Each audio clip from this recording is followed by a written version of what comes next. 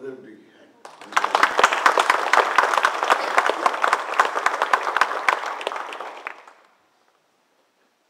This is a wonderful place.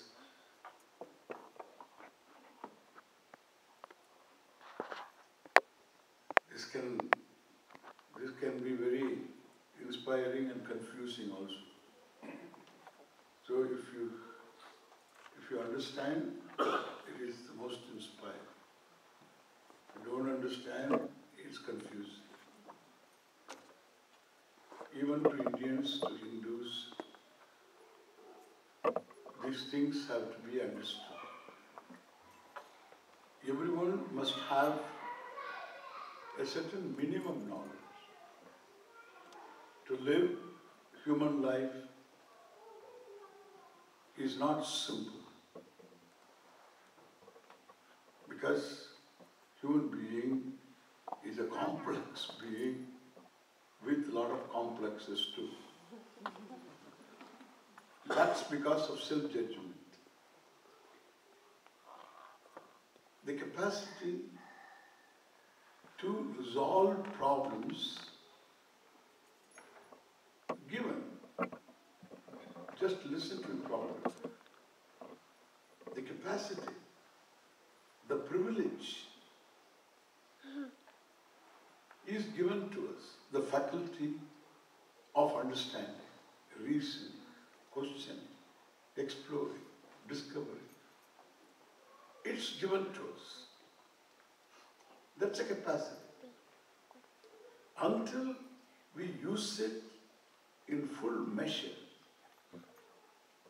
to resolve basic problems,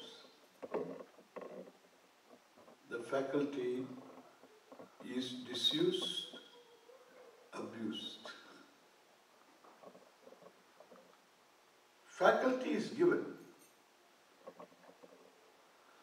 You have to make use of it. That's how it is. In order to resolve certain basic confusion,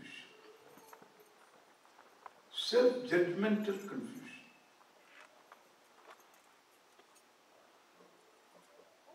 And we are born ignorant. There is no born again ignorant. Born again is ignorant. That's a different thing. But there is no born ignorant. But there is no born knowledgeable. Everybody is born ignorant. And ignorance is twofold. One is ignorance of the world, which you objectify by the means of knowledge you have, and ignorance of oneself. And when I have the faculty of self-judgment and born ignorant of myself, I should use my faculty of knowing to know myself clearly. My capacities, my limitations, my nature, what I am, I need to know. I am given the faculty, I am given the ignorance, I am given the confusion also. I need to resolve the confusion, otherwise I can't rest content. That itself tells that I can't afford to be ignorant of certain things. One is, what is prayer? There are many other things. I am going to confine to prayer, which will include also a few other things that we need to know. Today is Sunday. I have some time with me because my flight is only in the afternoon. I hope you have some time so that I have no limit. But I will not stretch too much, but I have to cover some topic.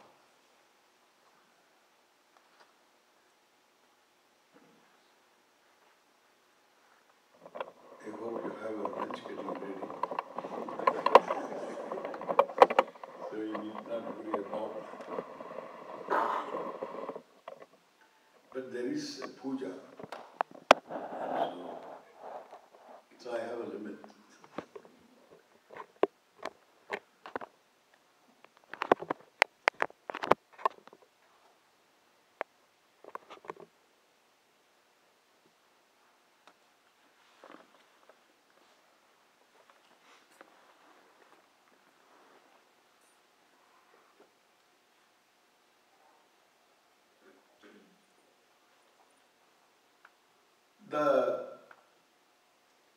The Vedic vision of what is Ishvara, an equivalent of the word God. God, the word, is the most confused word, it's a confusing word, and everyone has got a concept.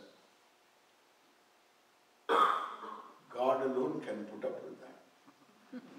Nobody else can put up with that. That he puts up with all this shows that there is God.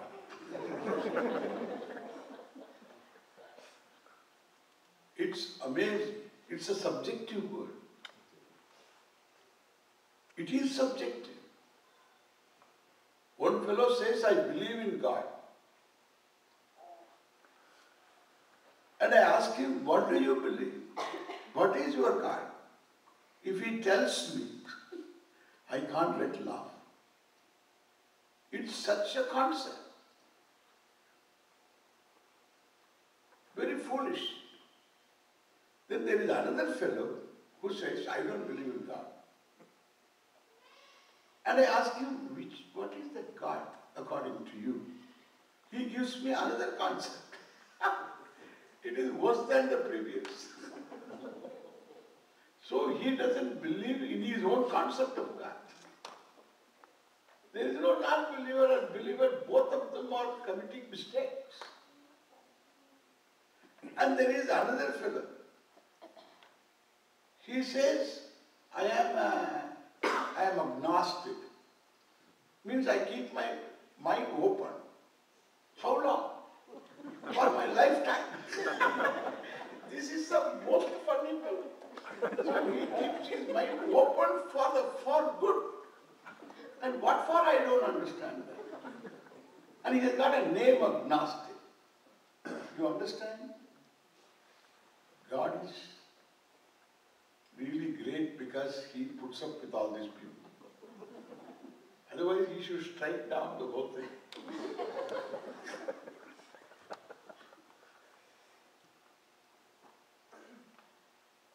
Therefore, I am not going to use this card. Word card. An equivalent Ishvara is there. But that is not yet misunderstood. At least they are not very clear about Ishvara. And therefore, I can use that word until it is also abused. Therefore, I am going to use the word Ishvara in the place of the word God. This is what I say, communication. Therefore, when I say something, as I mean, you should understand. That's called communication. Therefore, what is subjective, like the word God, religion and all that, I don't use at all.